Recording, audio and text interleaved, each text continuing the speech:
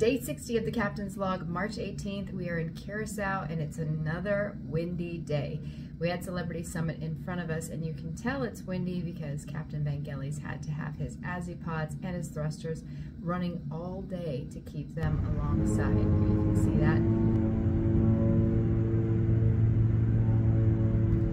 We have incredibly strong lines that are holding us alongside, and it helped that Celebrity Summit was in front of us because they were basically a buffer, a barrier for the seas that were coming. So we didn't have to have our propulsion and our thrusters running. Just like yesterday, today, and it's looking like tomorrow, when the weather's like this, I don't leave deck 11. I go from my cabin to my office, out to the bridge, to the cabin. We have a wind indicator alarm set up on the bridge so I can hear when that goes off.